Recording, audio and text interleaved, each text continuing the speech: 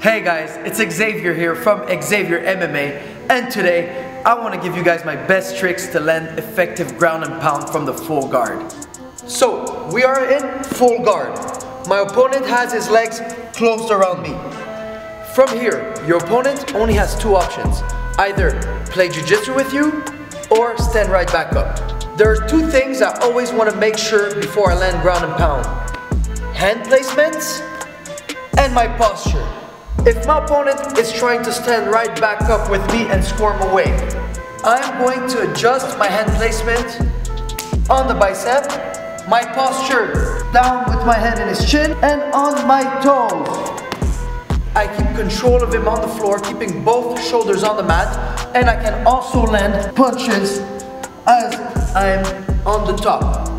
Option 2, if your opponent is trying to play jiu-jitsu with you, hand placement on the hips, elbows in. You can also post a leg up. Never too close from him. Bump the knee in the ass, stiff arm, back straight.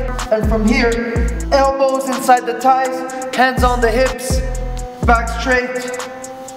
Landing punches, controlling, knee bumping his leg, keeping a control of his leg. Oh. First position, make sure to have your hands in the biceps, head in the chin, all your weight down on his head, on your toes.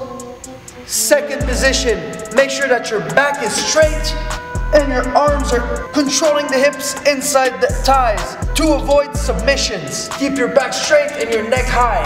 Land heavy punches. Hope you guys enjoyed the video. It was Xavier here from Xavier MMA with Coach Matt at Matt Rusniak. We are at 360 Punch. Like, comment, share, and subscribe. See you guys later.